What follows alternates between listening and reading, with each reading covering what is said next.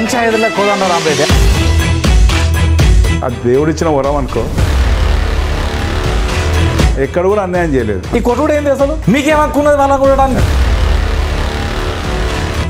నా చుట్టుపక్కల ఉన్న వాళ్ళు హ్యాపీగా ఉంటే నేను హ్యాపీగా ఉంటా అని. అనివార్యంగా రాజకీయం వచ్చింది కదా ఇందులోకి. వచ్చింది. మరి సామాన్యుడికి ఎప్పుడు అధికారం వస్తుంది? ఇప్పుడు రాజకీయం అనేది బిజినెస్ అయింది సార్. రాజకీయం అనేది నాకు చాలా విరక్తి. మీకు ఒక అవమానం జరిగింది. తెలంగాణ రాకముందు నా సొసైటీ ఎట్లా ఉంది, తెలంగాణ ఈ జీవో ప్రకారంగా మీకు వచ్చిన కమిషన్ మరి ఏం సాధిస్తామని ఇట్లా పోతే? పశువులు మేలు. మనం ఎంత మంచి చేయి.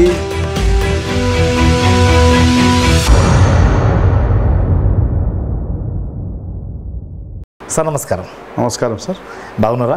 బాగున్నాం సార్. ఈ కోదండ రామిరెడ్డి చాలా అంటే గంభీరమైన పేరు ఇది. అంటే నేను నవమి రోజు పుట్టినాను. అంటే నవమి, శ్రీరామనవమి కాదు, మామూలుగా నవమి ఉంటాయి కదా. అవును, నవమి రోజు పుట్టినరోజు మా నాన్న ఆంజనేయ భక్తులు. 2017 అంతకన్నా ముందు ఈ కొట్టడం ఏంది మీరు? పంచాయతీలు చంపడంలో దిట్టనా? అంటే అది దేవుడిచ్చిన వరం అనుకో, పబ్లిక్ రావడం అనుకో. పంచాయతీల కోదండ రామిరెడ్డి ఎవరికి ఏ అవసరం వచ్చినా కోదండ రామిరెడ్డి ఉన్నాడు, లేకపోతే బుచ్చాడి బ్రదర్ ఉన్నారు, వెళ్దాం బుచ్చాడి ఇంటికి వెళ్దాం అంటే ఎక్కువ మా అన్న పేరే వాడతారు. మేము ఉమ్మడిగా ఉంటాం. మా నాన్నగారు ఇంప్రెషన్. మా నాన్నగారు కూడా పోలీస్ పటేల్ చేసి కూడా ఏ ఒక్క రూపాయి కూడా ఆశించకుండా పనిచేసి. పోలీస్ పటేల్ అంటేనే మొదలు సాగించుకుంటారు. మెల్లగా చెప్పవచ్చు సార్, ఇదేందో తప్పు. ఊర్లో ఎంక్వైరీ చేసి పోలీస్ పటేల్ అంటేనే సాగించుకోవడం, అంతేకాదు అది వేరే సందేహమే లేదు అందులో. అది ఒక నానుడు ఉంది. అంటే చేసే వాళ్ళు చేసిరు అనుకో. అంటే ఆ పోలీస్ పటేల్ అది ఉన్నది కాబట్టి మీరు కొట్టడం కూడా స్టార్ట్ చేసుకున్నారు. అంతే కదా మరి? తప్పు. మా నాన్నగారు పబ్లిక్ లో మంచి పేరు ఉంది. మా నాన్నగారి వల్లనే మేము భూములంతా మీ దగ్గరనే ఉంటాయి. లేదంటే చాలా మందికి మేము హెల్ప్ చేసినాం. పబ్లిక్ 2001లో మా అన్న సర్పంచ్ ఉన్నప్పుడు కూడా రాఘవరెడ్డి కొడుకు, వీరరాఘవరెడ్డి కొడుకు, పటేల్ కొడుకు అనే దాని మీద ఎక్కువ మేము ఆ రోజు మేము అంటే తెలుగుదేశం గవర్నమెంట్, మేము కాంగ్రెస్లో ఉన్నాము. అప్పట్లో మా నాన్న పేరు 100% పనిచేసింది మా అన్నకు. ఎందుకంటే 99 వరకు కూడా 98, 99 వరకు కూడా మా అన్న ఎంప్లాయ్. తర్వాత రిజైన్ చేసి మాకు కజిన్ కంచరోపల్లి రామదేవ్ రెడ్డి అని కాంగ్రెస్ లీడర్ ఉండే, అతన్ని 2004లో రీజన్ చేయడానికి గల కారణాలు ఏంటి? ఇక్కడ 2-3 అంశాలు ఉన్నాయి. ఒకటి పోలీస్ పటేల్, మీరు పంచాయతీల కోదండ రామిరెడ్డి. మూడోది మీ యొక్క బ్రదర్ మర్డర్ కావడం. సో ఇవన్నీ అసలు ఏంటి ఈ చరిత్ర అంతా ఏంది అసలు? అంటే యాక్చువల్గా మాది వ్యవసాయ కుటుంబం సార్. మా నాన్న పోలీస్ పటేల్ అయినా కానీ 1983లో టీడీపీ గవర్నమెంట్ వచ్చినాక రద్దు చేయబడింది గ్రామీణ వ్యవస్థలో. అవును, రద్దు చేయబడినాక మేము అగ్రికల్చర్గానే ఉన్నాం. తర్వాత 84, 80, 85 ఆ ప్రాంతం వరకు 88, 87, 88లో మా అన్న కండక్టర్గా అపాయింట్మెంట్ అయింది. ఉద్యోగం ఉంది. మా బావగారు కూడా కంట్రోలర్ ఉండే. ఆ విధంగా మా తమ్ముడు 90లో కానిస్టేబుల్గా రిక్రూట్ కావడం, నేను ఇక్కడ వ్యవసాయం చేసుకోవడం, వైన్ షాప్స్ మెయింటైన్ చేయడం. మంచి బిజినెస్, లాభసాటి బిజినెస్. 90లో లాభసాటి ఉన్నా మనం పబ్లిక్లో ఉండేవాడిని కాబట్టి అప్పుడు కూడా నేను చిన్న ప్లాన్ అయినా కానీ కాలేజీలో కూడా నాకు సర్కిల్ అనేది ఉంటుండే. నేను గ్రూప్ మెయింటైన్ చేశాను, మిత్ర బృందాన్ని అందరినీ, వాళ్ళకి ఏ అవసరాలు ఉన్నా. మీ తమ్ముడు ఏదైతే హెడ్ కానిస్టేబుల్ ఉన్నాడో ఆయన కూడా ఒక గ్రూప్ మెయింటైన్ చేసుకోవడం, మీరు గ్రూప్ మెయింటైన్ చేయడము, మీ అన్నో గ్రూప్ మెయింటైన్ చేయడం. మీ గ్రూప్లు అన్నీ అన్న గ్రూప్ లేదా? మరి లేకపోతే ఎమ్మెల్యే పక్కన ఎట్లా కూర్చుంటాడు సార్? అంటే పబ్లిక్ లో ఉండే రిలేషన్. సరే, మంత్రి గారితో సన్నిహిత్యం ఉంది మా అన్నకు. అవునా కదా? మంచి సన్నిహిత్యం. మంత్రి గారు కూడా ఏ రోజు. సరే, ముందు మీ యొక్క బ్రదర్ దగ్గర నుంచి వద్దాం. ఏంది అసలు ఆయన గ్రూప్ తయారు చేసుకోవడం, ఎమ్మెల్యే మీద కక్ష పెంచుకోవడం, ఏంది అసలు? ఉద్యోగపరంగా అది. అవును, మన వ్యక్తిగతంగా కాదు. అంటే మా వ్యక్తిగతం కూడా మేము ఎప్పుడు కూడా ఫ్యాక్షన్ కాదు, మేము ఒకరి మీద కత్తి దూసింది కాదు. ఇది పెబ్బేర్. Yes sir. కర్నూలుకు చాలా దగ్గర ఉన్నది. అవును, అవునా కదా? రాయలసీమ ఏది ఫ్యాషన్ ఏమైనా ఉందా మీకు? లేదు, మాకు రిలేషన్ అక్కడ ఏం లేదు. మా సిస్టర్ని ఇచ్చినాం, 86లో ఇచ్చినాం, కానీ 86లో ఇచ్చినాము. మా సిస్టర్ని ఇచ్చినాం, కానీ ఆయన కూడా పొలిటికల్ కాదు, బిజినెస్. ఓకే, కానీ బార్డర్ కదా ఉన్నాం, మాకేం ప్రభావం లేదు సార్. అది ప్రభావం ఉంటే కదా ఇదంతా సాగించుకున్నారు. అల్లంపూర్ కాన్స్టిట్యున్సీలో ఉన్నప్పుడు మా పెబ్బేరు మండలంలో మ్యాక్సిమం 90% విలేజెస్ అల్లంపూర్కు ఉండే. రవీంద్రనాథ్ రెడ్డి ఎమ్మెల్యే గారు ఉన్నప్పుడు, కానీ తర్వాత ప్రకాష్ రెడ్డి ఎమ్మెల్యే ఉన్నాడు, తర్వాత చల్ల వెంకటరామరెడ్డి ఉన్నారు, అట్లా ఉన్నారు. కానీ వారి ప్రభావం ఇక్కడ ఏమి ఉండదు. ఫ్యాక్షన్ ప్రభావం మా పెబ్బేరు తాలూకాలే, పెబ్బేరు మండలంలో ఎటువంటిది ఏమి లేదు. అంటే ఏరు ఏటి అవతల ఒక టైప్ ఉంటుంది, ఏటి యువతల ఒక టైప్ ఉంటుంది. ఓకే, అట్లా. సార్ ఇప్పుడు ఏంది మాధవరెడ్డి గారు కదా, మాధవరెడ్డి గారు తమ్ముడు, ఒక గ్రూపు షూట్ చేయడము, ఎమ్మెల్యే చనిపోవడము, అదే మా తమ్మునికి లైఫ్ కుట్టెత్తు ఉన్నందువల్ల మా వాడు ఓకే అక్కడ వాళ్ళను అక్కడ ఏదో కొంత వివాదాస్పదం అయితే ఉంది అక్కడ ఉంది. అదేదో ఉంది, మనకు పూర్తి స్థాయిలో సమాచారం. మరి ఇదేమన్నా బయటపడిందా? ఆ డిపార్ట్మెంట్ పరంగా వాళ్ళకు డిస్ట్రిబ్యూట్స్ ఉన్నాయి. వాళ్ళు ఏమో రౌడీలు, ఇతను హెడ్ కానిస్టేబుల్, ఇంకోటి మా వాడు ముక్కుసుటి. Okay, no corruption, ముక్సిటీ. మా వానికి జీతం వచ్చినా కూడా తక్కువ, ఇక్కడ మా నాన్నకి ఇవ్వడం అనేది తక్కువ. మా నాన్న కూడా ఏమడకుండా సరే మీ ఇష్టం అంటే ఓకే, మమ్మల్ని ఆ విధంగా పెంచింది మా నాన్న కూడా. అంటే చెడువైపు పోనీయకుండా మా జీవితాల్లో మా అమ్మ నాన్నది ప్రభావం ఎక్కువ ఉంది, చాలా ఉంది. కష్టం చేయడంలో మా అమ్మ, కష్టం చేయాలి మనం. ఓకే, కష్టం చేయడంలో అమ్మ, ఒక తోటి ధైర్యంలో మా నాన్న, డాడీ, మా నాన్న, మా అన్న కూడా అంతే. ఇప్పుడు మేము కూడా మా అన్న ఇప్పటికీ ఇంత ఏజ్ 52 years వచ్చినా నేను మా అన్నను కాదని నేను ఏ పని చేయరా, రిజైన్ చేయాలంటే ఏ పని చేయనే ఉన్నది. మీరు ఇక్కడ సర్పంచ్, మీరేమో నల్ల కలెక్షన్లు, ఈ కలెక్షన్లు, ఇండైరెక్ట్ గా రకరకాలుగా మీరు ఇచ్చుకుంటూ పోతారు. మళ్ళీ మా అన్నను కాదని ఏం పని చేయరు చెప్తా. అంటే తర్వాత ఈవినింగ్ టైం, నైట్ టైం మేము డిస్కస్ చేసుకుంటుంటాం, చెప్తుంటాం, అన్న ఇట్లా అయింది అని చెప్తాం. అంటే పబ్లిక్లో చెప్పకుండా ఇంటి కూర్చొని మేము డిస్కస్ చేసుకుంటాం. ఓకే, మా అన్న కూడా నన్ను కూడా ఏది కాదని చేయడు, అరే ఇట్లా ఉంది చెప్తారు. సరే, జైలు జీవితం అయిపోయింది, కానీ మర్డర్ ఎట్లా అసలు? ఇది అనుకోని సంఘటన? అనుకోని సంఘటన ఇది, మా దృష్టికరం. ఎందుకంటే మాకు బ్రదర్ను కోల్పోవడం అంటే మాకు ఇప్పటికి కూడా మా సిస్టర్స్ 5 members, మీరు ముగ్గురు, ఎప్పుడు కూడా ముప్పావు డజన్ కమాండింగ్ అనేది అంతా మేమంతా కూర్చొని మాట్లాడుకోవడం. వాళ్ళకు ఏమైనా ఉన్నా, మంచి ఉన్నా, చెడు ఉన్నా మేమంతా పార్టిసిపేట్ అవుతాం. మీరేమో పంచాయతీలు అంటే పంచాయతీలు కూడా నేను 2004-05 నుంచి స్టార్ట్. ముందు ఏం చదువుకున్నారు మీరు? మేము ఇంటర్మీడియట్ సార్. ఎందుకు మరి పైకి ఎందుకు పోలేదు ఇంకా? అంటే యాక్చువల్గా నేను పెబ్బేరులో మా కాలేజీ, పెబ్బేరులో ఇంకా నాకు సర్కిల్ ఉండడం, తిరగడం, తర్వాత ఇంకా కొంచెం వైన్ షాపు మెయింటైన్ కానీ మా తమ్ముడు అక్కడ. ఎందుకులే, ఇదే జర మజా ఉంది అనుకున్నారా? మజా అంతే కదా, రుచికరంగా ఉన్నది. చదువుకుంటే నేను కూడా ఏదో ఒక జాబ్ చేసేవాడిని, కానీ అది ఇంకా రాత ఉండాలి, అది రాత ఉండాలి. ఎవరు కూడా ఎక్కడ సర్పంచ్ పంచాయతీలు ఎక్కడ కూడా అన్యాయం చేయలేదు. ఈ కొట్టుడు ఏంది అసలు? కొట్టుడు అంటే వాళ్ళు వినకపోతే, ఎవరు వినకపోతే మీకేమక్కున్నది వాళ్ళని కొట్టడానికి? లేదు సార్, కొన్ని సందర్భాల్లో కొన్ని చేసుకోవాల్సి వస్తుంది. అట్లే ఈ ప్రజలను కొట్టడం అంటే మామూలు విషయం ఇదే? ప్రజల్ని కొట్టడం సార్. అదే మరి ప్రజల్ని కొట్టడం అంటే ఇప్పుడు పంచాయతీ వచ్చిన వాళ్ళను అంటే విషయం ఏం సార్ అంటే, మనం ఒక సందర్భం చెప్తుంటే వినకపోవడం, మొండిగా వివరించడం అట్లా అనేది ఒక ఏటు వేస్తే కొంచెం బెదిరుకుంటారనే ఉద్దేశంతో. ఎంతమంది కొట్టిండ్రు మొత్తం? పంచాయతీలు అయితే చాలా పని చేసినాం. అది సరే, పంచాయతీలు కొట్టిండ్రు, అమ్మాయిల మీద కూడా కొట్టుడైంది. పంచాయతీలు అంటే ఆ రోజు ఆ మోటివేషన్ అట్లుంటుంది, అది సిచ్యువేషన్ బట్టి. పంచాయతీకి వస్తే నేను ఖచ్చితంగా చెప్తుంటున్నాను, మీకు నచ్చితేనే మీరు ఓకే చేయండి, లేకుంటే చేయకండి. మీరు మొదలే చెప్తున్నా చూడండి అని చెప్తుంటే, పెద్ద మనుషులకు కూడా చెప్తుంటాను. మీరు మ్యాక్సిమం నేను 100% పంచాయతీ చేసిన వాళ్ళు ఎవరైనా కానీ ఈ రోజు కూడా మాకు చేతులు వాళ్ళు పెళ్లి పిల్లలు చేసి, ఇప్పుడు పెళ్లిళ్ళు కూడా చేసిండు, మళ్ళీ మనవాళ్ళు ఎత్తుకున్నారు. అటువంటి వాళ్ళని కూడా కలిపినాం మనం. చాలా మటుకు కూడా కౌన్సిలింగ్ అన్నట్టు ఇవన్నీ కౌన్సిలింగ్ టైపే. మన పోలీసు వాళ్ళు కూడా కొందరు చెప్తుంటారు, పలానా రెడ్డితో మీకు పని అయితే చూడండి. చట్టం వాళ్ళ దగ్గర ఉన్నది, వాళ్ళ దగ్గర పోవాలి. చట్ట ఇతర పనులు కూడా మీరు చేసుకోవడము అంటే సెటిల్మెంట్ అన్నట్టు ఇవన్నీ అంతే. సెటిల్మెంట్ కూడా కాదా సార్? సెటిల్మెంట్ అంటే ఏదో అమౌంట్ తీసుకోవడం అటువంటి, అది కాదు, అది నా నేచర్ అది కాదు. నాకు 10 రూపాయలు వచ్చినట్టే ఖచ్చితంగా ఒక 5-6 రూపాయలు ఖర్చు అవుతాయి సార్. ఓకే. నేను తీసుకుపోయేది 2-3 రూపాయలు ఇంటికి.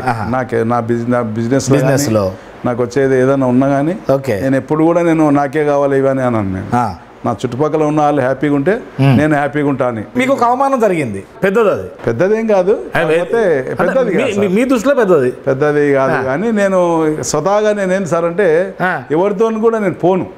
రికమెండెడ్ అనేది తక్కువ. మ్యాక్సిమమ్ మీకు మన లెవెల్లోనే అయిపోవాలని చూస్తాము. కాని పక్షంలో వారిని తన దగ్గరకు ఒకసారి మీరు వెళ్ళారు, మీ మీద కేసులు అయినాయి కదా? ఏంది అసలు పంచాయతీలేనా ఇవన్నీ? 90లో ఫస్ట్ కేసు. ఎందుకు అంటే మా అన్నను 83లో 84లో మా అన్నను ఒకరు కొట్టిండ్రు. మా అన్న మాకు చాలా లైక్ ఆయన కొట్టడం చాలా ఫీల్ అయినా. మీరు ఎప్పటి నుంచి స్టార్టా? నాకు తీసుకోవాలని పగ తీర్చుకోవాలి తప్ప అంటే ఏం లేదు. మా అన్న చాలా అమాయకుడు సార్. ఎట్లా? రాఘవరెడ్డి ఫ్యామిలీ అంటే వివాదాస్పదం, మీరు అమాయకులు అంటారు. కుట్రలు కుతంత్రాలు తెలియవు మనకు. నేను ఆ విషయంలో కాదు, వివాదాస్పదం అన్న కానీ కుట్ర పోడు వివాదాస్పదాలు అస్సలు పోడు. కానీ మీ వల్ల ఎవరన్నా నష్టపోయారా? నష్టపోరు సార్. ఎందుకంటే సరే ఏదైనా నష్టపోయిండి వచ్చాము కానీ మన అంటే మీకు మీ ఇన్వాల్వ్మెంట్ లేకుండానో లేకపోతే మీకు తెలియకుండానో ఉండొచ్చు సార్. ఈ ఆవేశం వల్ల కొన్ని అప్పుడప్పుడు కంట్రోల్ తప్పడం వల్ల జడ్జిమెంట్స్ ఏమన్నా మిస్ అయ్యిండొచ్చు నాకు తెలిసి. యువతల పక్క న్యాయం ఉన్నా అవతలోడు లేకుంటే కూడా సో మన పక్షంగా అన్యాయం ఉన్నా అవతల పక్షంగా న్యాయం ఉన్నా కానీ వీళ్ళని కంట్రోల్ చేస్తాను.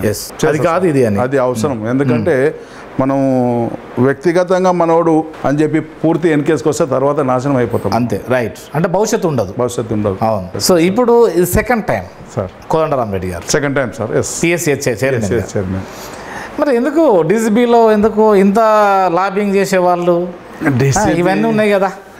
అవకాశం అనేది 2000 మీన్స్ ఇది 6-7లోనో మీకు అసలు చైర్మన్ అవకాశం ఉండే. అవును, కానీ 13లో వచ్చింది. అందుకని ముందు కాంప్రమైజ్ ఇంకా అతను కూడా మనం ఎందుకంటే ఏడమైనా కానీ ఎప్పటికీ రెడ్ రేట్లు మొత్తం ఒకటి అవుతారా? అట్లేం లేదు సార్. అంతే కదా. మా బామ్మది అదే మొత్తం మీరు ఒక డేవోలు ఉంటే ఇది మనం సరుకు వస్తాయి అనుకుంటారా? అట్లా అని కాదు. మిగతా వాళ్ళకి కూడా మేము అంటే మాతో క్యాస్ట్ ఫీలింగ్ లేదు సార్. అంతేనా? లేదు. నాకు నన్ను ఆ దేవుని దయ నాకు గాడ్ గిఫ్ట్. మా అన్నకు కానీ మాకు కానీ మా నాన్న చేసిన పుణ్యం అనుకో. మా అమ్మ మా నాన్నమ్మ కానీ మా నాన్నమ్మ అప్పట్లో పెద్ద కుండలు పెట్టి అంబలి వస్తున్నారంట. చింతకాయ పక్కకు పెట్టి కుండలు వచ్చి అప్పుడు పశువులు ఎక్కువ ఉంటే మధ్య తీసి వాళ్ళు వచ్చిన వాళ్ళు ఆ కుండలు తీసుకొని పోవడం చేసి అదే 13లో ఫస్ట్ టైం చైర్మన్ సీట్ కూడా లేదు. సహకార వ్యవసాయ చైర్మన్ సీట్ కూడా లేదు. ఆ సీట్నే మంచిగా దాన్ని మంచిగా చేసుకొని కూర్చున్నాం అంతే. ఆఫీస్ లేదు, సీటు లేదు. ఆ మెటీరియల్ కూడా ఇప్పటికి కూడా అట్లే ఉంది. మార్చలే, కొత్త ఆఫీస్ చేస్తామని చెప్పి దాన్ని మార్చలే. అదే 25 years బ్యాక్ ఏదైతే ఏమనుకున్నారు ఇందాక అప్పుడు చెప్పారు, పంచాయతీలనే బండ మీద కూర్చున్నాం. అంతే. ఇప్పుడు ఎక్కడైనా పంచాయతీకి వెళ్తాం, ఒక గట్టి పంచాయతీ వెళ్తాం. అవును. దాదాపు ఒక నేను అక్కడ ఏది ఉంటే అక్కడ 3-4 kilometers నడిచి పంచాయతీ తెంపినాం. అంటే ఎవరిదన్నా పొలం పంచాయతీ ఉంటే వెహికల్ వెళ్ళలేని పరిస్థితిలో ఉంటే సరే వెళ్దాం పడండి పంచాయతీ దిగాలి మనం అని చెప్పి వెళ్ళాను. అట్లా పెండింగ్ లో పెట్టపోయేదా పంచాయతీ? పెండింగ్ పెట్టకుండా అంటే పెండింగ్ అంటే అవతల వినపోతే పెండింగ్ పెడుతుంటే చేయలేదు. చాయ్కి డబ్బులు లేవు సొసైటీలో. చాయ్ బిల్లు నేను అంతా మా సర్కిల్ వచ్చిండ్రు, అఫీషియల్నే వచ్చిండ్రు వాళ్ళు. చాయ్ తెప్పించినాం, తాగినరు. తాగినాక చాయ్ బిల్ కట్టని మా CEO సెక్రటరీ చెప్పినాం. మాకే జీతాలు చాయ్ బిల్ అడగట్టాలని వాళ్ళు అన్నారు. సో అది మీకు స్ట్రైక్ అయింది. నాకు అది ఒకటి బాధ అనిపించింది. సొసైటీ నేను దీనికి చైర్మన్ ఎట్లయినబ్బా, దీన్ని ఎట్లా డెవలప్ చేయాలి, దీన్ని ఈ సహకార మా సంఘాన్ని నేను దిగిపోయే లోపల నేను ఒక తేవాలని ఉద్దేశంతో అప్పుడు కాంగ్రెస్ గవర్నమెంట్ ఉన్నా కానీ సహకారం అందించలేదు, రాజకీయంగా సహకారం అందించలేదు. అడిగినా కూడా రెస్పాండ్ కాలేదు. తర్వాత మీరు వచ్చే నాటికి ఒక తీరు ఉంది. ఫస్ట్ పీరియడ్ అయిపోయేసరికి అప్పుడే ఒక్కొక్క మెట్టెక్కారా? అవును సార్. ఇప్పుడు మేము 2013 ఫిబ్రవరిలో ఎక్కారు. 2014లో మేము TRSలోకి వెళ్ళినాం మార్చి. ఈ ఏప్రిల్కి వచ్చేసినాం. అప్పుడే pad procurement start. So first తప్ప 14,000 మీకు 14,000 వచ్చింది కమిషన్. ఓన్లీ 14,000. చాలా సంతోషం అనిపించింది మాకు. అప్పుడే ఒక 14,000 మన అకౌంట్లో ఉన్నాయి కదా అన్ని ఖర్చులు పోను. అవును సార్ 14,000 అరే ఇంత అకౌంట్లో ఉన్నాయి కదా, సరే ఏదైనా ఒకటి వాడుకోవచ్చు కదా అని. నెక్స్ట్ అది అయిపోయినాక ఖరీఫ్ ఉండదు, తక్కువ ఉంటుంది. మళ్ళీ నెక్స్ట్ రబీ ఎక్కువ. రబీ ఓకే, వర్షాధారమే అంటే ఎక్కువ.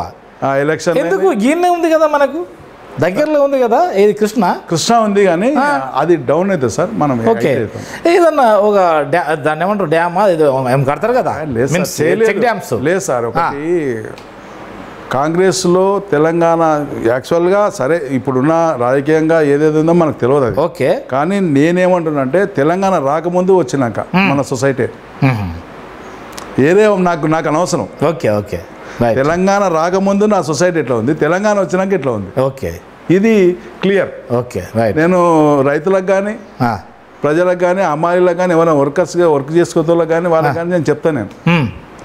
ఓకే, ఇప్పుడు ఫస్ట్ దఫా మనకు 14,000. అవును సార్. సెకండ్ దఫా మనకు అప్పుడు 1,00,000 చిల్లర వచ్చింది సార్. ఓకే, వచ్చినాక నాకు సాటిస్ఫై లేదు లేదు. ఓకే, ఇంకేం చేయాలి, ఇదేంది ఈ అమౌంట్ ఏంది, ఇది కాదు అని. ఓకే, తర్వాత ఖరీఫ్లో మళ్ళా నేను మంత్రి గారు అప్పుడు ప్రణాళిక సంఘం వచ్చి ఓకే సార్ ఇట్లా సంగతి ఇట్లా అంటే ఓకే ఓకే ప్రొసీడ్, నీకు ఏమేం కావాలన్నా ఓకే, నీకు ఏది ఉన్నా నేను లెటర్ ఇస్తాను లేదంటే ఫోన్ చేస్తాను. Okay right. సరే ఆయన అవకాశం రాలేదు, నేను పేరు చెప్పుకున్నా, పేరు అయితే ఖచ్చితంగా వాడుకున్నా. మంత్రి మన నిరంజన్ సార్ది. ఓకే, మీకు మంత్రి గారు నిరంజన్ సార్ ప్రణాళిక వచ్చే మీద నుంచి మీకు ఎటువంటి ఫోన్ రావాలన్నా ఎటువంటి అవకాశం రావాలన్నా నేను చేస్తా, నాకైతే నా సహకార సంఘం డెవలప్ కావాలి అని చెప్పిన. ఓకే, చెప్పినాక సరే అని చేసినాక 15లో నాకు స్టార్ట్ అయింది. ఇక అప్పటి నుంచి 12 lakhs. 12 ఇచ్చే టైంలో అంటే 12 lakhs అంటే అమౌంట్ కూడా ఎంబడే రాదు మనకు. అవును, 1.5 year తర్వాత వస్తుంది. ఏంది మరి అంత ఆ అమౌంట్ ఎక్కడ ఉంటుంది? ఇప్పుడు కూడా అంతే కదా? ఇప్పుడు కూడా అంతే. ఇప్పుడు కూడా ఇదేంది అంటే వాళ్ళు దాన్ని ఒక క్యాలిక్యులేట్ చేసి తర్వాత రైతులకేమో ఏది వారం రోజులు 15 రోజులు పోతుంది, అది కంపల్సరీ. రైతుల ఒక క్యాలిక్యులేషన్ మొత్తం అయిపోయినప్పుడు so at the same time మన కమిషన్ క్యాలిక్యులేషన్ పడాలి కదా. అట్లా కాదు సార్, అట్లా ఎందుకు కాదంటే మనం ఒక సెంటర్ నుంచి పంపిస్తాం, మనకు బ్యాగ్స్ పంపిస్తాం, ఆ బ్యాగ్స్ వాళ్ళకి రిటర్న్ చేయాలి. సార్ చేద్దాం అనుకుంటే ఎన్ని రోజులు సార్ అది చెప్పండి, అనుకుంటే ఎన్ని రోజులు? లే వ్యవస్థ అట్లా ఉంది, ఒక సిస్టమ్. మరి ఈ అమౌంట్ అంతా ఎక్కడ అవుతుంది అంటే ఈ సివిల్ సప్లై కమిషన్ దాంట్లో ఉంటుంది. అయితే నేను ఎందుకంటున్నా అంటే దాదాపు ఒక 20 నుంచి 30, 40 దాదాపు 1 కోటి రూపాయల దాకా ఒక 2 క్రాప్లు ఉన్నట్లయితే అది వాళ్ళకు లాభం. అదే కనుక అమౌంట్ మీ ఏది పిఎస్ఎస్లోకి వచ్చింది అనుకోండి, సో దాని మీద మనం ఒక 1 year 1 కోటి రూపాయలు 1 year వాళ్ళ దగ్గర అనుకోండి. అంటే దాని మీద కూడా పూర్తి అవగాహన నాకు లేదు సార్. ఓకే, దానికి లేదు. అయితే మాకెప్పుడు కానీ 3 season 2 season బ్రేక్ చేసి ఇస్తారు. ఓకే, ఇప్పుడు కూడా అంతే ఉంది. కాస్త దాని మీద కాన్సన్ట్రేట్ పెట్టండి. అసలు ఎక్కడ అవుతుంది, ఎందుకు అవుతుంది, దీని మీద ఏమైనా ఆగడానికి గల ఏమైనా జీవో కానీ ఉందా, సర్క్యులర్ ఉందా? మా మంత్రి గారి దృష్టికి అవునా కదా? ఖచ్చితంగా. ఎందుకంటే ఇది ఇప్పుడు ప్రతి ఒక్కరు ఏమంటున్నా అంటే నువ్వు అట్లా ఆగుతుంది అంటున్నా, ఆగుతుంది. ఓకే, ఎందుకు ఆగుతుంది అనేది కావాలి ఫస్ట్. మా మంత్రి గారికి కూడా దీని మీద అవగాహన ఉంది పూర్తిగా. ఓకే, ఇంత సివిల్ సప్లై చేసిండ్రు. ఓకే, తర్వాత మళ్ళీ గంగల కమాల గారికి ఇచ్చిండ్రు. ఆయనకు కూడా అవగాహన ఉంది కాబట్టి ఆయన దృష్టికి మేము తీసుకెళ్తాం. ఎక్కడ ఆగుతుంది, ఒకవేళ ఆగితే ఆ అమౌంట్ ఏ రూపకంగా ప్రభుత్వానికి ఉపయోగపడుతుంది. ఆ సీనియర్స్ కూడా చైర్మన్స్ ఉన్నారు. అవును, ఆ సీనియర్స్ కూడా మేము చెప్పి ఆయన వాళ్ళ ద్వారా. ఇప్పుడు ఈ 44 జీవో అయింది. అసలు 44 జీవో అనేది ఏదో ప్రమాదకరంగా ఉన్నట్టు, చాలా ప్రమాదకరం. ఎందుకంటే దీన్ని ఎట్లా చేసింది సార్ అంటే ఉద్యోగుల మీద ఎరచూపుతూ సొసైటీ మేడకు ఉరిపెట్టి వారికి ఏమో మీకు ఉద్యోగం ఇస్తున్నాము, భద్రత కల్పిస్తున్నాం అని చెప్పి సొసైటీకి ట్రాన్స్ఫర్ అయ్యే అవకాశం ఉంది, అమౌంట్ పెంచే అవకాశం ఉంది. అంటే పే స్కేల్. అయితే సహకార వ్యవస్థలో ఒక చూడండి సార్, ఎప్పుడు కూడా ఎలక్షన్ జరిగితే సర్పంచ్ ఎలక్షన్ అనుకో, ఎంపీటీసీ ఎలక్షన్ కో, ఎమ్మెల్యే కానీ మిగతా ఏ ఎలక్షన్ కానీ గవర్నమెంట్ ఖర్చు పెడుతుంది. కానీ ఇది అట్లా కాదు కదా. సహకార సంఘం ఎలక్షన్లో ₹1 కూడా పెట్టాడు. సహకార సంఘంలోకి వెళ్ళి మొన్న 2020లో మేము ఎలక్షన్ జరిగితే ₹1,54,000 చెక్కు రాసిచ్చినాం మేము. అవును, అంటే మాకైనా ఖర్చును. ఇప్పుడు వచ్చే జీతం కూడా మేము కొనే ప్రతి పేపర్ కూడా రైతుల కష్టమే. ఇది వాళ్ళకి ఇచ్చే జీతం కూడా కష్టం రైతులది. డబ్బులే రైతులది. సంఘం వాళ్ళ సొమ్మును కాపాడి వారి డెవలప్మెంట్ కొరకు మాత్రమే ఉపయోగించుకోవాలి. సహకార సంఘం అంటే ఏం సార్? పరస్పరం ఒకరికొకరు అంతే. సంఘం కొరకు నువ్వు, నీ కొరకు సంఘం నేను, అంతే. ఉమ్మడిగా అన్ని కలిసి కట్టుకొని చేసుకోవాలి. కానీ సహకార వ్యవస్థ ఓకే, కానీ ఆ వ్యవస్థలో కంట్రోల్ చేయడానికి ఈ వ్యవస్థను చిన్న భిన్నం చేయడానికి కూడా అనుకోవచ్చు ఇక్కడ. ఎస్, అఫ్కోర్స్ వాళ్ళకి తెలియదంటే మేధావులు ఏదో అంతా మాకెందుకు రావాలనుకునే స్వార్థం ఉండడం వల్ల ఇందులో ఏమైందంటే ప్రభుత్వ పాత్ర లేదు. కానీ దాంట్లో రాజకీయంగా అది ఇది ఉద్యోగపరంగా రిటైర్మెంట్ చేసి వాళ్ళని పెట్టుకోవడం వల్ల వాళ్ళ అతి తెలివి వలన ఆ విధంగా ఇక్కడ అంటే వీరిని వారి రిటైర్మెంట్ అయిపోయిన తర్వాత కూడా ఇంకో కొత్త వాళ్ళకి అవకాశం ఇవ్వాలి. కానీ సో వాళ్ళనే పెట్టుకోవడంలో ఏదో కొంత ఇంకొకటి కూడా సార్, ఇప్పుడు ప్రతి జిల్లా నుంచి ఒక 3-4 చైర్మన్ పిలుచుకొని వాళ్ళతో ఒక అవగాహన చేస్తే కూడా సలహాలు ఇస్తారు కదా. అవును, బెస్ట్ ఉన్న చైర్మన్స్ చాలా మంది ఉన్నారు. అంతే కదా. అవును, ఎందుకంటే ఇది ఓపెన్, అంతే ఓపెన్ ఇది. అవును, దీంట్లో మ్యాక్సిమం నాలెడ్జ్ ఉన్న పర్సన్స్ ఎక్కువ ఉంటారు సహకార సంఘం. ఎందుకంటే అందులో నైతికత ఉన్న వాళ్ళే. చంద్రశేఖరరావు గారు కూడా, మన ముఖ్యమంత్రి గారు కూడా ఇదే చైర్మన్, మంత్రి గారు నిరంజన్ అన్న కూడా చైర్మన్, డిసిబి డైరెక్టర్. ఓకే, ఎందుకంటే చేసిండ్రు వాళ్ళు. అవును, కాబట్టి పూర్తి అవగాహన ఉన్న వాళ్ళు ఉన్నారు. కాబట్టి దీంట్లో వాళ్ళు ఏదో లోపలిలో కూర్చొని తీసుకొచ్చి ఇది ప్రభుత్వానికి తెలుసా తెలియదు అసలు. చాలా పెద్ద కుట్ర. అంటే ప్రభుత్వానికి తెలుసు. ఎందుకు తెలుసు అంటే జీవో పాస్ చేయాలంటే ప్రభుత్వం ద్వారానే పాస్ చేసింది. ఓకే, కానీ వాళ్ళకి చెప్పినది ఓ విధంగా, ఇక్కడ అమలవుతున్నది ఓ విధంగా. ఇప్పుడు ఇండిపెండెంట్ బాడీస్ ఇవి, ఇండిపెండెంట్ బాడీస్. షేర్ అమౌంట్ ఎక్కడ ఉండాలి? షేర్ అమౌంట్ సొసైటీలో ఉండాలి. సీడెడ్ ఎక్కడెక్కడ ఏ సొసైటీలో పరిధిలో ఆ రైతు లోన్ తీసుకుంటాడో ఆ షేర్ అమౌంట్ అక్కడ ఉండాలి. సీడెడ్ పరిధిలో ఉండేవి అక్కడ ఉన్నాయి. ఓకే, ఈ డిసిసిబి టెస్కాబీకి వెళ్ళిపోతున్నాయి. ఇదేంది షేర్ అమౌంట్ అంటే డిసిబికి వెళ్ళిపోతున్నాయి. ఓకే, ఈ త్రీ టైర్ సిస్టంలో ఒకటి సార్ మన సభ్యత్వం తీసుకుంటాం 330 రూపాయలు. ఆ సీడెడ్ దాంట్లో 330 రూపాయలు వాళ్ళతోనే ఉంటాయి. కానీ ఇవి టెస్కాబీకి వెళ్ళిపోతాయి. ఇదేంది రూపాయలు వ్యవస్థ? అది అట్లా ఉందన్నమాట. ఈ జీవో ప్రకారంగా మీకు వచ్చిన కమిషన్ వాళ్ళ అకౌంట్లో వేయాలి. ఇదేంది? వాళ్ళ అకౌంట్లో కాదు, అంటే మీ అకౌంట్లో ఉండాలి. కానీ అకౌంట్ కానీ ఆ బ్యాంక్ పరిధిలో ఉండాలి. డిసిబి బ్యాంక్ పరిధిలో వాళ్ళ పరిధిలో ఉండడం ఏంది? వాళ్ళ పరిధిలో ఉండాలనేది వాళ్ళు రూల్ పెట్టింది. ఓకే, అయితే తర్వాత ఒక కమిటీ ఉంటుంది. మేము ఏది ఖర్చు పెట్టాలన్నా వాళ్ళని అడిగి ఖర్చు పెట్టాలి. వారెవరు ఇందులో? అదే కదా, కష్టం ఒకరిది, చైర్మన్ మీరు ఒకరిది. చైర్మన్ మీరు, మీ పాలక వర్గం ఉంటుంది. ఇది ఇండిపెండెంట్ బాడీ, ఎవరిష్టం వాళ్ళు. ఎవరిష్టం మీన్స్ పెత్తనం. అదే ప్రజల ఇష్టం. ప్రజలు జనరల్ బాడీ పెడతాం, అందులో మనం ప్రపోజల్స్ పెడతాం. వాళ్ళు తీర్మానాలు ఏవైతే ఉన్నాయో మెజార్టీ ఎవరు ఏదైతే చెప్తాం అది చేస్తాం. అంతేకాని ఇదేదో ప్రమాదం ఉంది. యాక్చువల్గా జీవో 44 అనేది కాదు. నాగర్ కర్నూలు లైక్ మీ కొంతమంది ఇక్కడ నుంచి ఉన్న వాళ్ళంతా కోర్టులో వేశారు. అవును, వేసినాం. అందులో నేను కూడా ఉన్నా. మీరు ఉన్నారా? కోర్టుకి. కానీ ఇదేదో బయటికి రావాల్సిన అవసరం అయితే ఉంది. ఈ 44 జీవోలో ఉద్యోగ భద్రతను ఓకే, మేము దాన్ని వ్యతిరేకించము. అట్ ద సేమ్ టైం అక్కడనే ఇంకా కూర్చొని మాకేదో ప్రభుత్వం సహకారం ఉంది కదా, అరే ఏ జీవో ప్రకారం ఏది అంటే రిటైర్మెంట్ అయినా కానీ మళ్ళీ అందులో ఉండడం ఏంది? ఇదే ప్రమాదకరం. ఇదే ప్రమాదకరం. అంటే వాళ్ళు మేము చెప్పింది నడుస్తుంది అనే ఉద్దేశం ఉంది. అంటే ఏదైనా కానీ కష్టపడితే తెలుస్తుంది. ఇప్పుడు అదండి ఏమన్నట్టున్నది, మీడియేటరే పెత్తనం చేస్తున్నామంటే ఎట్లా? అది చేయొద్దు. అదే నేను అనేది. అవునా కదా? అంటే పూర్తి స్థాయిలో మా మంత్రి గారు కానీ ముఖ్యమంత్రి గారు కానీ వాళ్ళు పూర్తి స్థాయిలో అంటే వినలేక చూపిలేరు. అది అంటే వాళ్ళకి ఆ టైం కూడా ఉండదు. కాబట్టి రాష్ట్ర మంత్రులు కాబట్టి ప్రజలకు అవసరం అది ఇట్లా ఉంటుంది అని 2-3 మాటలు అయిపోగొట్టి ఓకే క్యారీ అని అయిపోగొట్టి. అయితే యాక్చువల్గా వీళ్ళు కూడా కొట్టుకోవడము, ఎవరు ఉద్యోగస్తులు మా సహకార సంఘ ఉద్యోగస్తులు కొట్టుకోవడం, దాన్ని పరిధిలో గవర్నమెంట్ పరిధిలో ఉండడం, ముఖ్యమంత్రి పరిధిలో ఉండడం వల్ల ఇది అవకాశంగా తీసుకొని దీన్ని అమలు చేస్తున్నారు.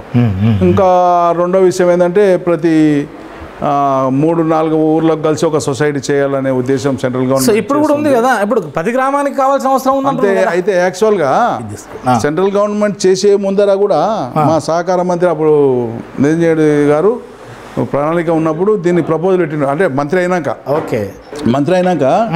ప్రపోజల్ పెట్టిండు. ఏమని, చిన్న చిన్న సహకార సంఘాలు ఉంటే ఇంకా డెవలప్ అవుతుంది, రైతులకు నేరుగా విత్తనాలు అందుతాయి, ఎరువులు అందుతాయి అనే ఉద్దేశం ఈయన సెంట్రల్ కన్నా ముందే దూరదృష్టిగా ఆలోచన చేసిండు. ఈ సెంట్రల్కి మొన్న వచ్చింది ఆలోచన. కానీ మా మంత్రి గారికి ప్రమాణ స్వీకారం 2018 ప్రమాణ స్వీకారం చేసినప్పుడే ఈ ప్రపోజల్ పెట్టిండు. కానీ అది ఎలక్షన్లు వచ్చినాయి కాబట్టి కాలేదు. యాక్చువల్గా ఇప్పుడు మనకు మండలానికి ఒకటి ఉంటేనే వీలైతలేదు, సిబ్బంది ఇబ్బంది. అంటే యాక్చువల్గా సార్ ఇప్పుడు మార్కెట్ ద్వారా మాకు ఎరువులు అందుతున్నాయి. కానీ రైతులు ఏంటంటే ఏం చేస్తుండే, అతను క్రెడిట్ ఇవ్వడం, బయట వాళ్ళు క్రెడిట్ ఇవ్వడం వల్ల మేము టైంకు 10 గంటలకు తెలవడం. ఓహో, అంటే మాలో కూడా సో వారేమో మార్నింగ్ 6 గంటలకి అయితే తెచ్చుకోవడం, ఫోన్ చేస్తే కూడా ఫోన్ చేస్తే కూడా ఇంటికి పట్టుకొచ్చి ఇవ్వడం. ఇప్పుడు నేను వచ్చి పైసలు ఇస్తా, నమ్మకం ఉండదు కదా సార్, నేను వచ్చి డబ్బులు ఇస్తా, నువ్వైతే ఎత్తియాయని చెప్తారు, చేస్తారు వాళ్ళు. వీరు అట్లా కాదు కదా, వాడు ఇస్తాడో ఇవ్వడం అని వీడు నా మీద కొడతాయని ఎంప్లాయ్. అంటే కొంత మనలో చేంజెస్ రావాలి.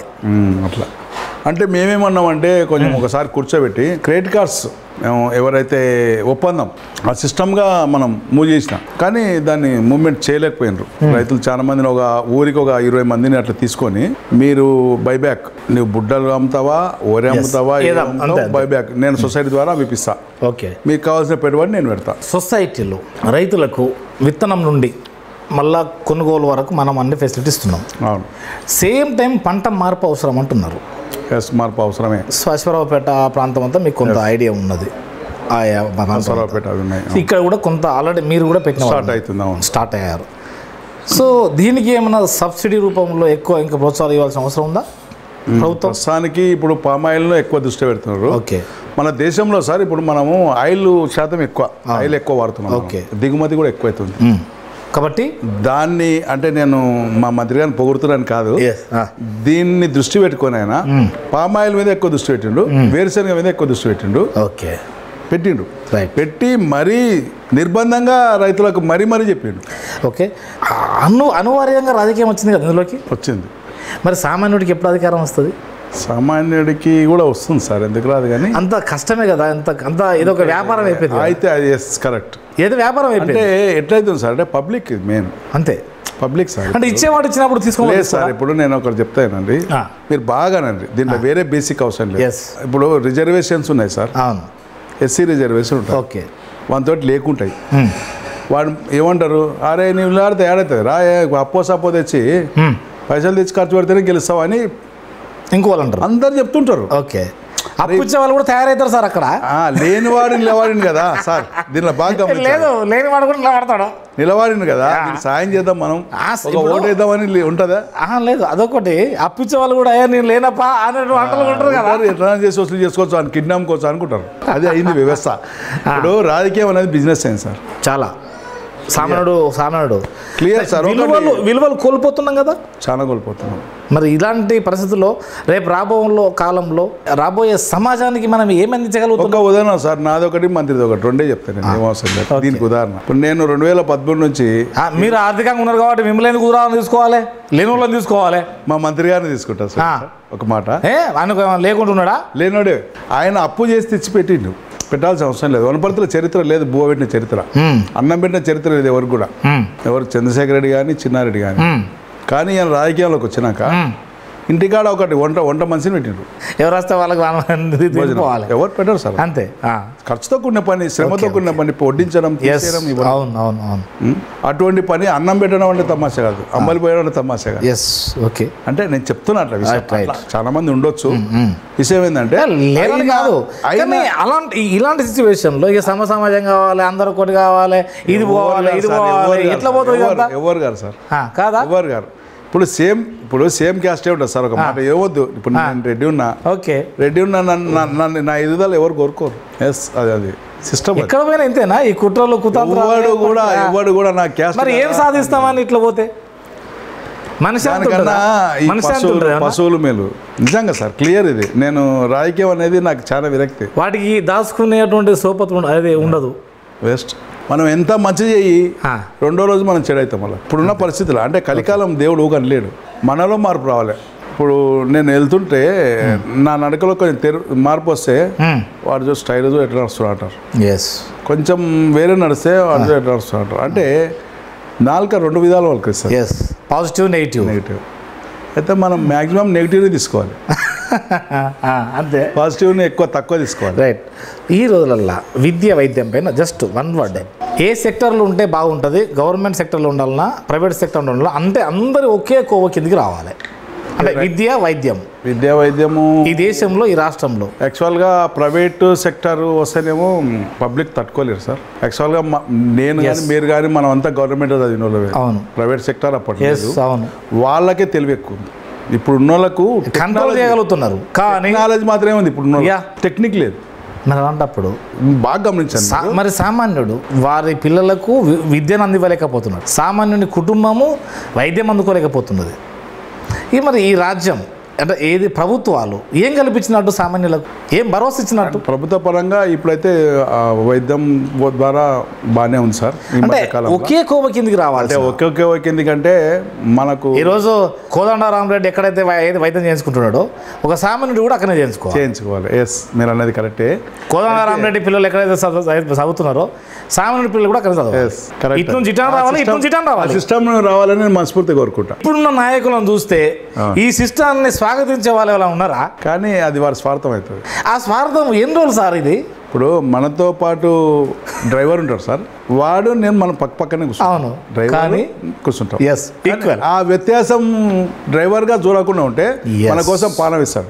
ఆ లీడర్గా ఆ కింది స్థాయి పబ్లిక్ని చూస్తే ఆటోమేటిక్గా బెర్మరతం పడతారు. క్లియర్ ఇది. నేను నమ్మిన సిద్ధాంతం ఇది. ఒకరోజు రావచ్చునా మనం అనుకున్నది? మామూలుగా అంటే మన గ్రామీణ వాతావరణం చెప్తాయినది. ఇప్పుడు ఏంటంటే అక్కడ లొల్లి అవుతుంటుంది, ఆయన లొల్లి అవుతుంటే ఈ చెవులలో అక్కడనే ఉంటాయి ఏం జరుగుతుంది అనేది.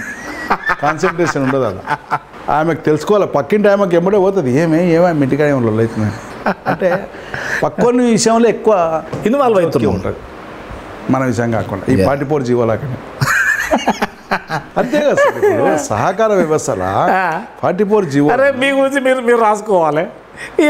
మీ కింద వాళ్ళ గురించి మీకేం అవసరం, వాళ్ళు ఇట్లా ఉండాలి, మీరు ఇదే ఉండాలి, మీరు ఏది అంటే మీరు ఈ రీతిలో రావాలి. ఇప్పుడు డీసీబీకి మేము బాకీ ఉన్నాం సార్. మీరు కారు వాడద్దు, మీరు బండి వాడాలి, సైకిల్ వాడాలి. అరే మీరెవరు భయ్?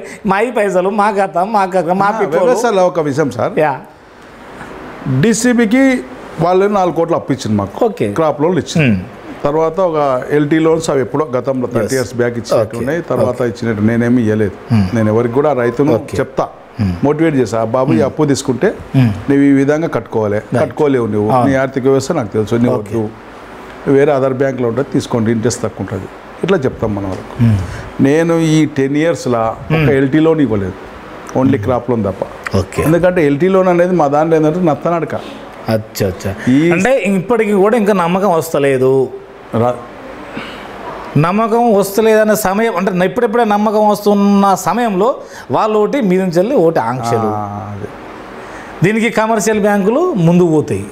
ఇప్పుడు సహకార సంఘం వాళ్ళు ఇప్పుడు పెట్టిండ్రు, హౌసింగ్ లోన్ పెట్టిండ్రు, రూరల్ హౌసింగ్ లోన్ పెట్టిండ్రు, అన్ని పెట్టిండ్రు.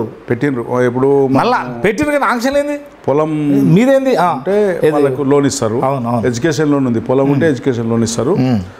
తర్వాత కూడా పెట్టిండ్రు. డీసీబీలో కూడా 60-70% ఆనెస్ట్గా వర్క్ చేసే వాళ్ళు ఉన్నారు. కానీ మిగతా వాళ్ళ కూడా బ్రేక్ అవుతుంది, అసలు ఫైల్ అడవే అవుతుంది, ప్రమాదం ఉంది, అసలు ఫైల్ అడవే అవుతుంది. ఓకే, మీరు కూడా ఒక ఛాలెంజ్ చేశారు అంతేనా? మా సంస్థల మీద మీ పెత్తనం ఏంది? 2-3 సంవత్సరాలు మాకు టైం ఉంటే మీరేమో మేమేమో మీకు సంబంధమే లేకుండా తెగొడతా అన్నారు. క్లోజ్ చేస్తా, ట్రై చేస్తాను, నేను చాలా ప్రయత్నం చేస్తా. మా మంత్రి గారి సహకారం తీసుకొని నేను నా సహకార సంఘాన్ని, ఎందుకంటే మీరు వచ్చిన కంచెలు ఏమేమి ఆస్తులు కొనుక్కున్నారు? మేము మీ పేర్లోనే ఇది జరిగింది, సొసైటీ పేరు ఉంటుంది. అదే మా మీ పీరియడ్ నేను అదే సార్. నేను చైర్మన్ అయినాక నేను ఆఫీస్లో ఆర్థికంగా ఏం డబ్బులు లేవు. సో లేనప్పుడు నేను బాగా శ్రమించి మా సహకారం కానీ పబ్లిక్ని కానీ డైరెక్టర్స్ కానీ అందరినీ పూర్తి స్థాయిలో తీసుకొని డబ్బులు తీసుకొని తర్వాత ఎకరా 10 గుంటలు కొనుగోలు చేసినాం. కొనుగోలు చేసినాక మన తెలంగాణ ప్రభుత్వం అప్పుడు మన ఊరు మన ప్రణాళికలో భాగంగా నాకు 33 లక్షలకు 500 టన్నుల కెపాసిటీ గల గోదామును ఫ్రీగా ఉచితంగా ఇచ్చారు, నాకు అది కట్టారు మంత్రి గారి సహకారం. దాన్ని లాభం ఇప్పుడు 40,000 అది మేము దాన్ని ఏం చేసినామంటే ఒక 5 లక్షలు మళ్ళీ మా సొసైటీ చేసుకొని చేసి ట్రాన్స్ఫార్మర్ ఫిట్ చేస్తే ఈ వేరే మన అలో డస్ట్బిన్ అని చెప్పి వాళ్ళతోటి 40,000 రూపాయలకు మేము రెంట్కి ఇవ్వడం జరిగింది. ఇంకొకటి ఉన్నారు, ఇంకోటి కట్టారు, ఇంకోటి మళ్ళీ మన నాబార్డు వాళ్ళు డీసీబీ మళ్ళీ నాబార్డు వాళ్ళు మళ్ళీ మరి ఆపు అయిందా 63 lakhs ప్రజెంట్ గా ఇంకొంది. అది అప్పు కదా సార్, ఫ్రీ అది. Free right. ఇది అప్పు ఇప్పుడు స్టార్ట్ అయింది, ఇంకా రేపు నెలలో ఎప్పుడో అది కూడా రెంట్కి ఇస్తాం. దానివల్ల కూడా మాకు బెనిఫిట్స్ వస్తాయి.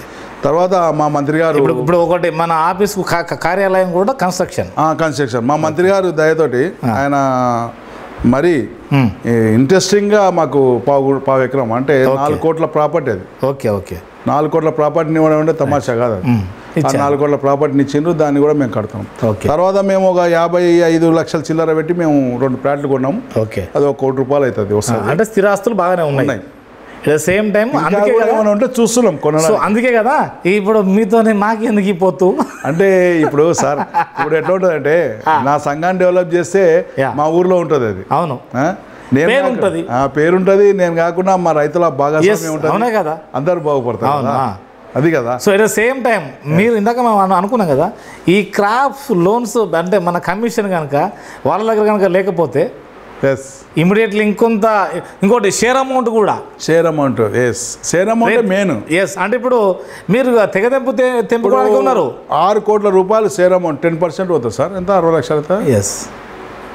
So at the same time మీ దగ్గర మా అమౌంట్ ఎంత ఉంది, మా దగ్గర మీ అమౌంట్ ఎంత ఉంది. ఓకే, మేము అది ఇవ్వండి అంటున్నాం మేము. అంతే, ఇస్తారా లేకపోతే తెంపుకుంటారా, ఎంతనో చెప్పండి, అది కడతాం. అయిపోయింది, క్లియర్. దాని మీద ఎటువంటి లేదు డెవలప్మెంట్ విషయంలో కాంప్రమైజ్ లేదు. ఓకే, సో ఇదండి మీకు మేము అందించగలిగినాం కోదండ రామిరెడ్డి గారి నుంచి. సో రాబో కాలంలో సరే చూద్దాం, ఒక ఛాలెంజ్ అవుతుంది. అట్ ద సేమ్ టైం మన అన్ని అంశాల మానవ విలువల గురించి కావచ్చు, ఓటు, రాజకీయం, విద్య, వైద్యం, అన్ని అంశాల గురించి ఇమిడి ఉన్నాయి ఇందులో.